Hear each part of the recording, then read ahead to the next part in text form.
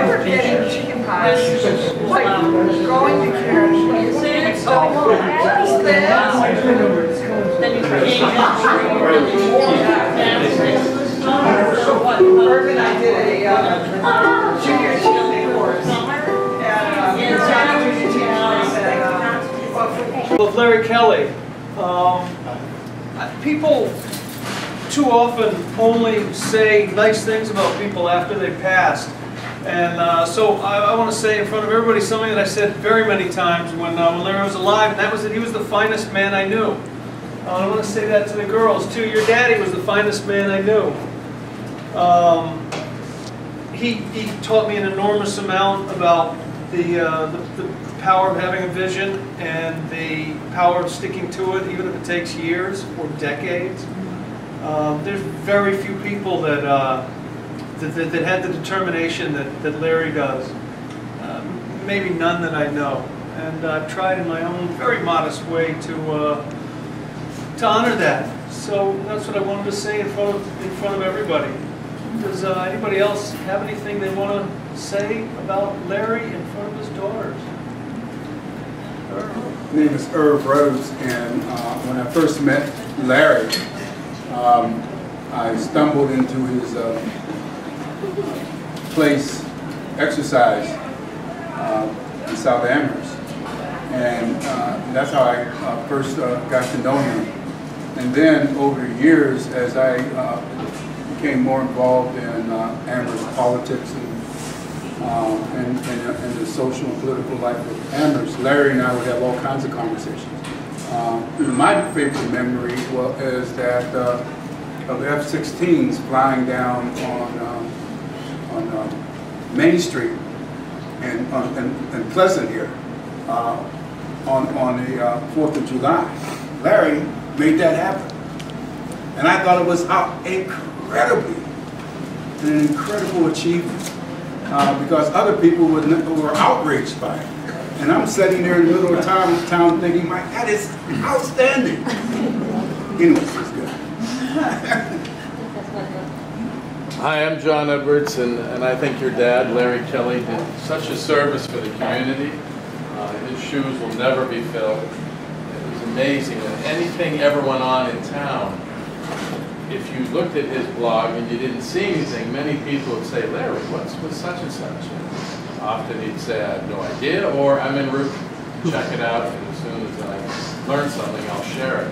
And it's just incredible how your dad was on top of things way before the other media sources were, be it the newspaper or the TV stations. He just did a wonderful job.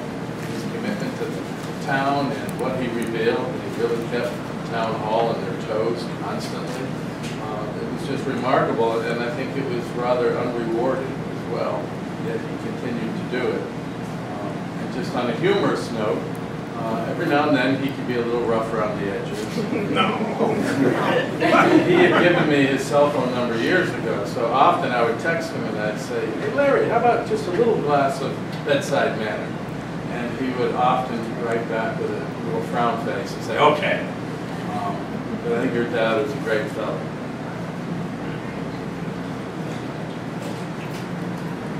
I got to know Larry as a person. He was very committed to this town of Amherst and to Temple. His seat, as far as I'm concerned, will always be there in the front row. I will always see Larry there. He kept us on our toes. He would always bring us up. Talk about different issues. And just listen to him. We're supposed to direct our conversation to the moderator, but he sometimes would turn around and direct it to all of us. And just turn back around. But he was a very dedicated person. Down the road, he shows up, and you know, and he's close to the truck. He's in the way. I'm like, Larry, Jesus, I told you. Yeah. He said, yeah, but I've got my drone here, and I can get up over the top of the roof. I said, really? Come here. Show me. Yeah. So yeah, and it helped a lot. You got the drone in a spot that we couldn't see. and we moved the trucks around and moved our water streams around to hit the spot that we couldn't see. But it was funny because at first I was ready to throw him out. He said, "Yeah, but I got this. Oh, I love you. Come here." yeah, he was. He really was. And then there was a time he got his drone stuck in a tree at a fire scene, and we may have gotten it out of the tree. Taxpayer money. So, Chris, everybody's sharing. If anything they want to share with Jada and Akira before we start to uncover these awesome pictures. So, we're around to you. I'm a local attorney. A number of years ago, I was worked for the firm that was town council for the town of Amherst, and Larry would occasionally call me up to find out what was going on with legal aspects of what was happening in town government, and that sort of continued. I was sort of maybe his behind-the-scenes legal advisor on a lot of municipal issues. Just to clarify, every once in a while he'd get off on a tangent and kind of miss a point, and I'd sort of send him a quick email and say, "Larry, call me, let's talk about what this really does mean," and that. But I miss him a lot.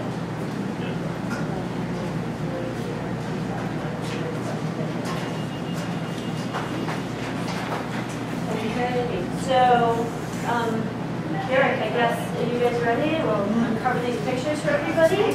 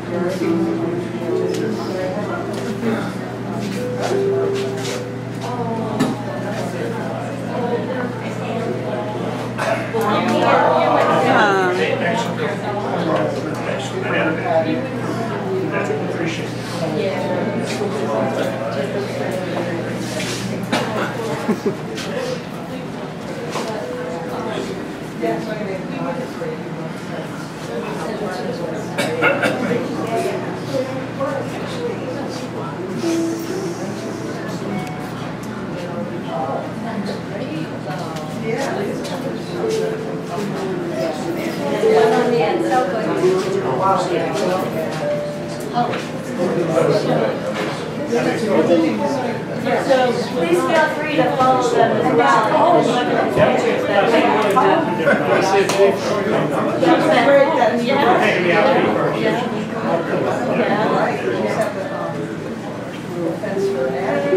Call the fence substantial. But it's just like